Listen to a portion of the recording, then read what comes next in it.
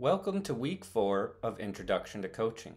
This being a 12-week class, we'll have this week as one of our double up weeks where we will be going through 2 modules. The first is motivating your athletes, where you will do the normal work of going through a lesson and completing the skeletal notes and taking a quiz, and then creating an infographic from information you get from the form about motivation and then replying to a classmate.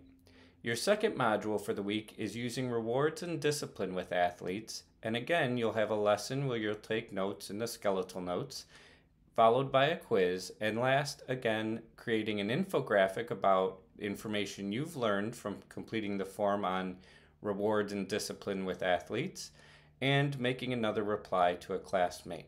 As always, if you have any questions, don't hesitate to reach out by emailing me. I'm always here to help.